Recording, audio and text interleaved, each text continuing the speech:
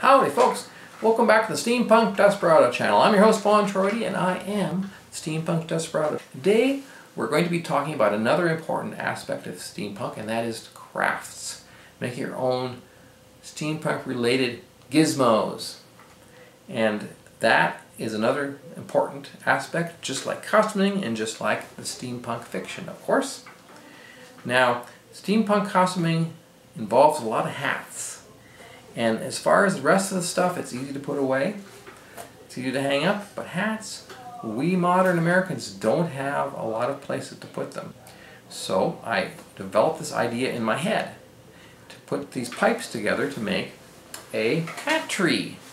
And here's a little bit of a show. I have some footage of my assembly of this thing, which I will show you more of how I did this.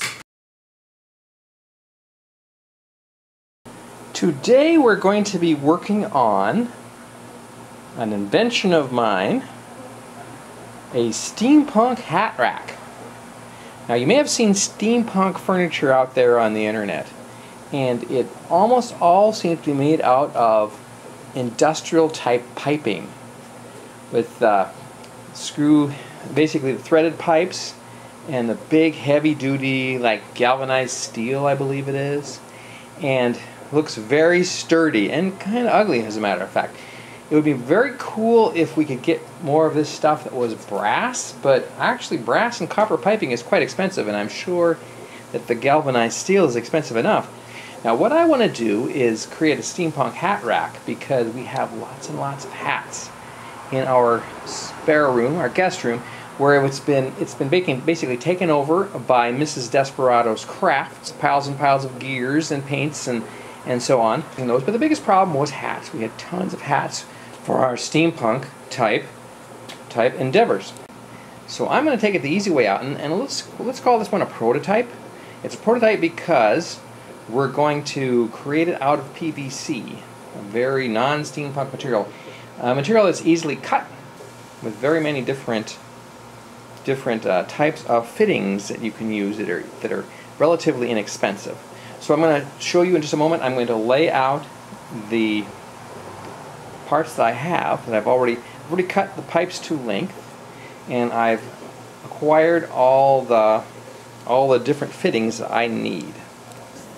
Here's the assortment of different fittings for the making of this steampunk hat rack. And as you can see, we've got a lot of these PVC things. I had a lot of spare ones because I do work on sprinklers and pool piping, and I thought, well, I've got half of them here, but as it turns out, it's always this way. You look at it and you really had a lot less than you thought. So you end up buying $30 worth of fittings and piping. That's okay, it's a lot cheaper than the $80 one you would get from Amazon, and that $80 one will probably accommodate like 4 hats. Well, mine is going to be at least 8, at the very least 8 hats. So what I've done, I've already cut these pieces, and one of the problems is, as you can see, some of them have a little bit extra roughness on here. I have to use this file. There's a file sitting over there. Make sure that we can get these together smoothly. So what we've got here, we're going to start with the base. And the base, I've decided to make it in the shape of an H because it would be nice if you could find a fitting that had 4 pipes extending from here and a pipe on top, but they don't seem to exist, and for a good reason, because I don't think that would work very well. So what we do is an H. What I've got here, I've already put these pieces together. These are about 5 inches or so.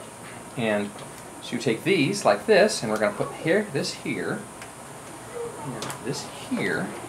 So that's part of the H. And then, now here's a right angle, and notice it's got the plug on the end.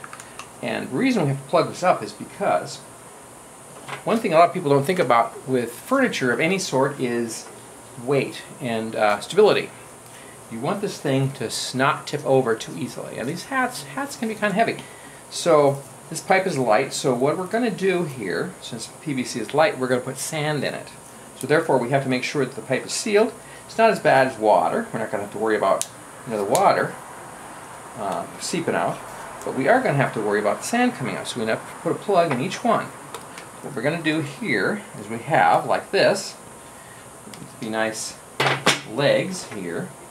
So I'm going to just put this together as a trial. Just double check how it looks before I, slap these together, because then it's permanent. And if I want to change it, I'm going to have to buy new fittings, and they were already kind of expensive. So what we're going to do is here, put each of these in here, and like I said, I've cut them all to approximately the same length. So it's going to be a little tricky because sometimes they go a little further in, sometimes they don't. As you can see, they're pretty tight fit, which is why we use a thing called primer. Primer is kind of a scary looking, sometimes it's purple, and primer stains the pipe. Doesn't matter. The reason it doesn't matter is because we have this. And essential for steampunk is we're going to be able to fake it. We're going to be able to say that it's metal when it's not. So it'll look like metal if it's not. And one thing I decided to do as a little bling is to put this, it's basically a cabinet knob. We're going to put this on top. I think we want the shorter one, but what we need to do is push it through here. I've already put a hole in this particular end plug. It's going to go on the very top. And what I'm going to do here is put this very cool little cabinet thing in here. But anyway, this is going to be the top. And it's going to look kind of classy. A little bit off center, but nobody's going to be able to tell from across the room. Make it look handmade, right? So I'm going to pause the video for a while, and I'm going to build this. I'm going to build this piece, put this piece together. I'm going to fasten everything together, try and see if I can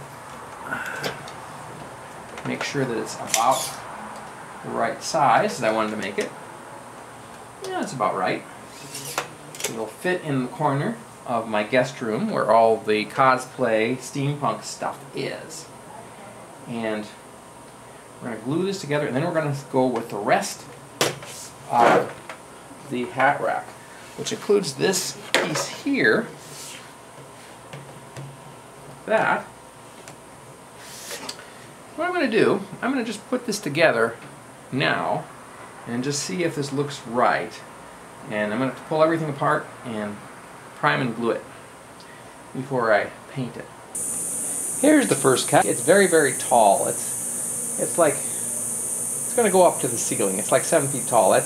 We really don't need it that tall. So probably about 6 feet would be plenty.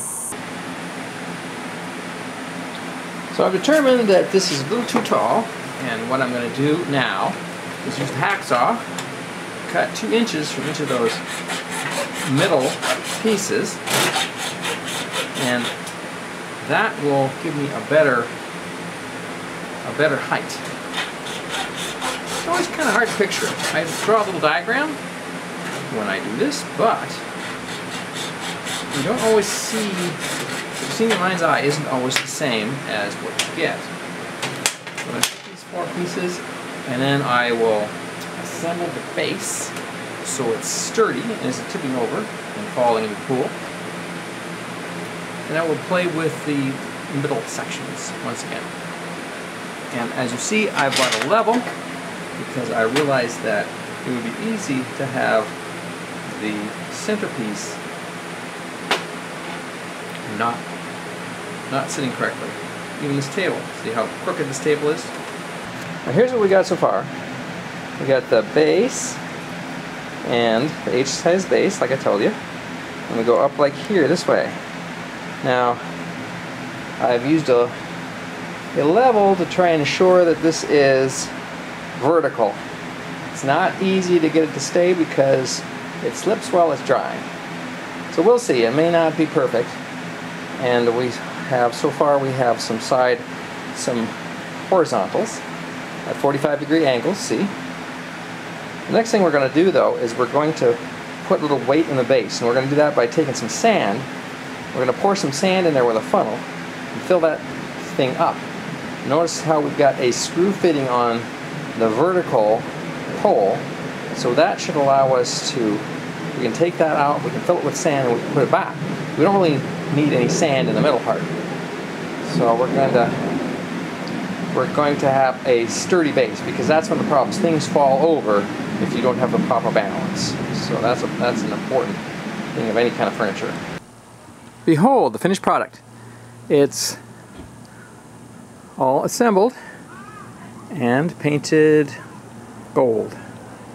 It's interesting to note that the can of spray paint pretty much lasted just for this.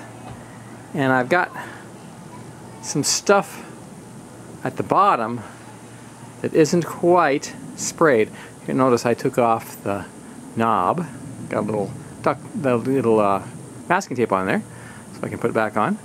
But anyway, yeah, so I'm probably going to have to find some gold paint in Mrs. Desperado's stash and see if I can get the bottom painted up. Otherwise, I'd have to buy another can of spray paint, and that would be kind of a waste. So there it is, the steampunk hat rack. Not yet dry, so I can't put any hats on it. I will show it to you in a little while when it is dry. Here is the finished product with hats on it.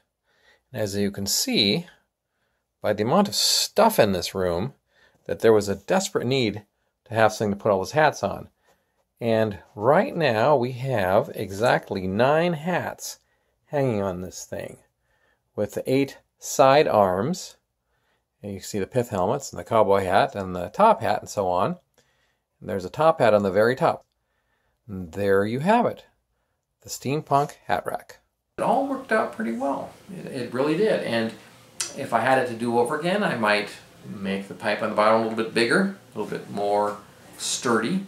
I would probably order the pieces in bulk because it costs about $30 to $40 to get them all. The biggest issue with PVC is its lack of weight, its lightness, and its flexibility, which for furniture is a bad thing. 2 thoughts about that. 1, I filled the bottom with sand. It's a hollow pipe. Of course, you can fill it with sand. I would have made the pipes bigger had I thought about it. Would have made the bottom a little heavier and I'd make it a little bit sturdier. Second was the middle part was bending, and I hadn't thought about that. I tried sticking a wooden dowel up the middle. That didn't work. Wasn't sturdy enough. But I did so happen to have some metal rebar in my tool shed, and that worked just fine. Just barely fit into that 1/2-inch pipe. It makes it very sturdy and a little bit heavy. So that was how I made this very smart, I think, this very attractive and useful hat rack that accommodates 9 hats. So in any case, for now, my hat problem is solved. Feel free to use my ideas to copy it, make your own steampunk hat rack. Maybe you want to make it out of galvanized pipe. I'm going to throw together some instructions, and feel free and shoot me an email and I'll send you a copy.